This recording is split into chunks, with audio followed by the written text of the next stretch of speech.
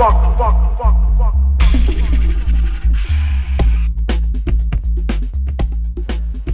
name is Faith Peters. I'm involved with the Department of Nursing and I'm a clinical facilitator.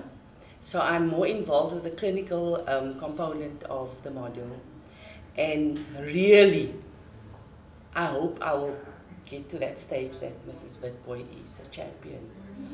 Because I'm really not up to date with technology. And I really just came to know about email and you know, I couldn't do an email. I was scared of the laptop. I didn't know anything about these things, so I'm really out of my comfort zone, but I'm learning. I'm learning fast. And I'm glad that I can be part of the focus group of Mrs. Willemse. She's busy with a PhD and research into mobile devices. So, and because of that, I'm learning a lot too. And I've been introduced to Ikamba and Noreen and Caroline. They are helping us, helping me personally to gain lots of experience. But what I must explain to you is my experience with WhatsApp. What they did with the training, they taught us how to create a Gmail account and how to email and many other things. But my focus was just to know the ins and outs of a Gmail account and also how to respond on email. I know there's some people that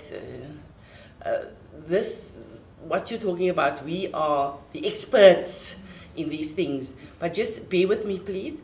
You know, and also how to work in Google Drive.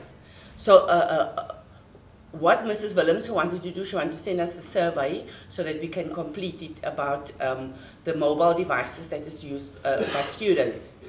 And so after the training, I could do the survey. And what happened with me is that why I'm using WhatsApp, it's because when I go to the students in the clinical practice, I take the numbers and then so that I can contact them about any queries or information they want to know. So I said, you know, it's expensive to keep on phoning you. She said, ma'am, but you can use WhatsApp. I said, what's WhatsApp?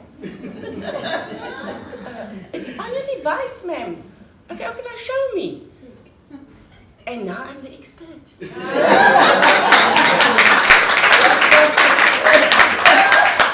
It's easy to use. It's available. Some students don't even have a mobile device that has got WhatsApp. So they must get the message from their colleagues.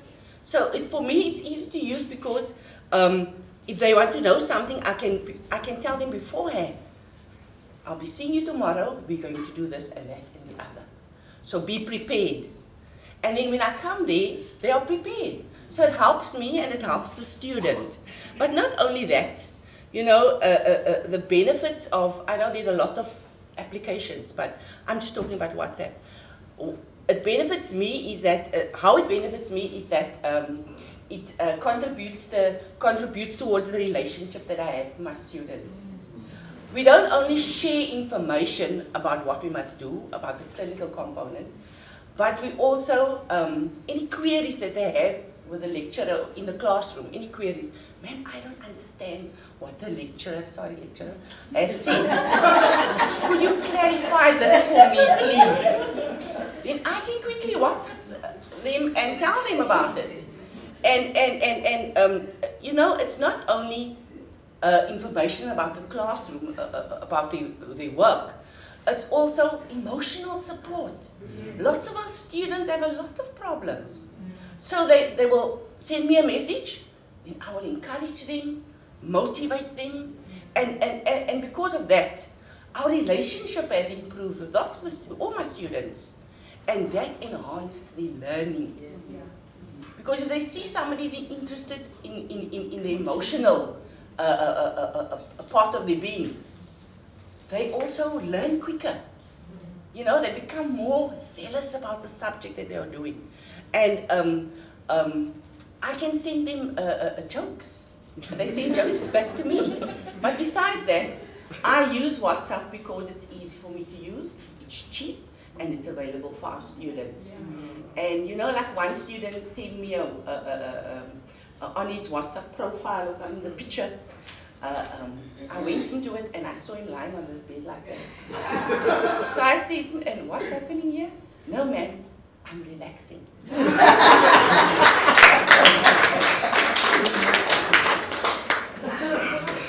And that concludes our presentation. Thank you.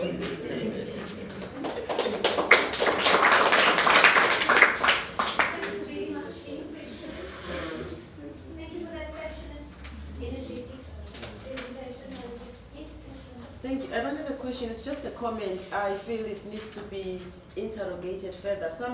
Earlier on, somebody asked about a lecturer who is with the students for 4 hours online as opposed to when you're with them for 2 hours in class in terms of the time that you spend with students. And this presenter now, she's telling us about how much she really spends time with students. And she gives us objective reasons because time is running very fast and information is too much.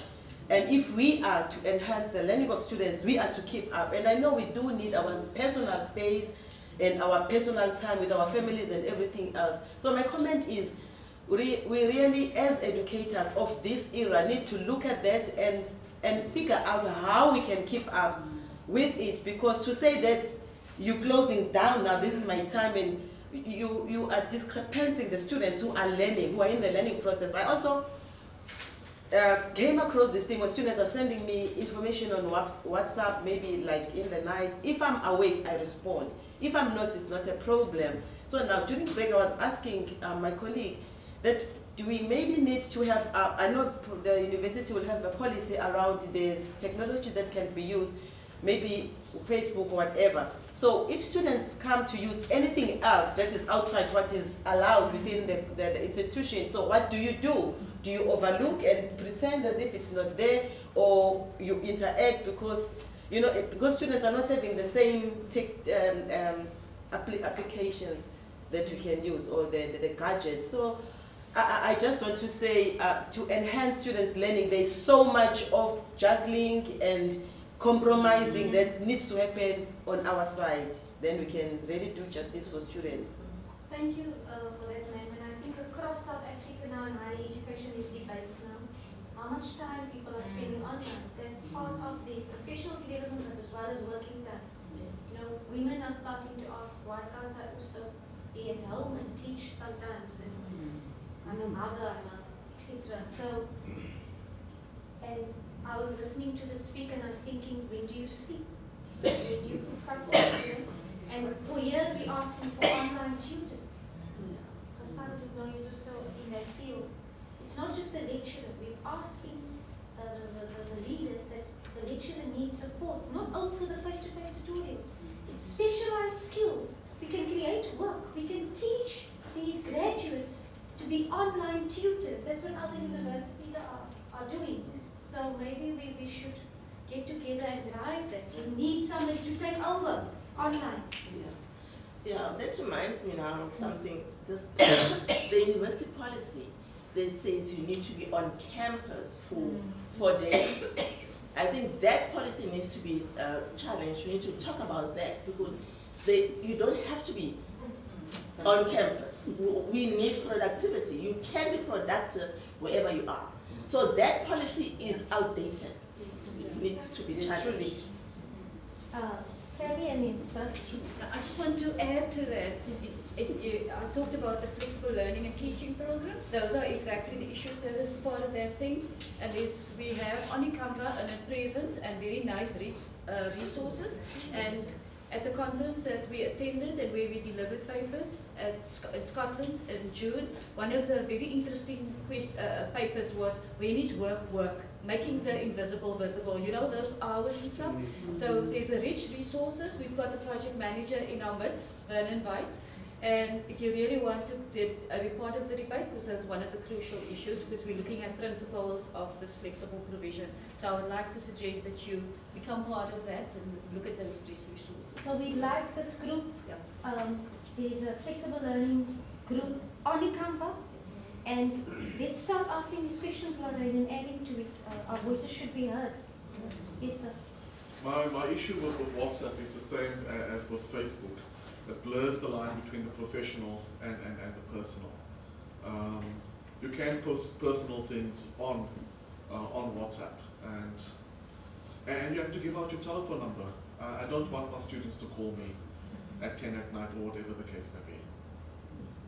So Yeah. these are the concerns. I mean, we draw the line. We are human. We have children. We have elderly parents that we need to take care of now. Things are changing, and I don't want everybody in my Facebook space. So what life do I have outside e-learning? You start questioning yourself. Yes, ma'am. I think one of the things that students said in the focus group that I liked about WhatsApp is it's anonymous. You just see the number and you might not recognize the number. So that kind of gives them the freedom to ask whatever questions they want to ask. But the one thing that we also discussed in the Facebook, in the focus group discussions is time limitations. When is who available? And one of the things we said that we're going to structure is that for this time period, your lecturer and clinical facilitator will be available, but after hours it will be peer support. And the lecturer and clinical facilitator will respond the next day. And I think this is exactly what the speaker highlighted. It was just another tool supplementing the others. They have their structured course, they have their structured, but this was almost, and a lot of administrative questions and then the support. So it's a basket of tools and you can choose it accordingly.